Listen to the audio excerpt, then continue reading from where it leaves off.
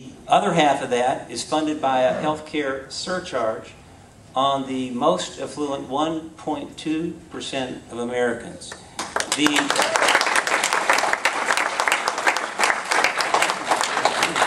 The Congressional Budget Office most recently came out and analyzed the current plan and said that it was not only deficit neutral, which has been one of the important factors for the President and congressional leaders, but also that over 10 years it would create a $6 billion surplus. So it's important. It's important. It's important that we all listen to one another. It's important that we listen to one another.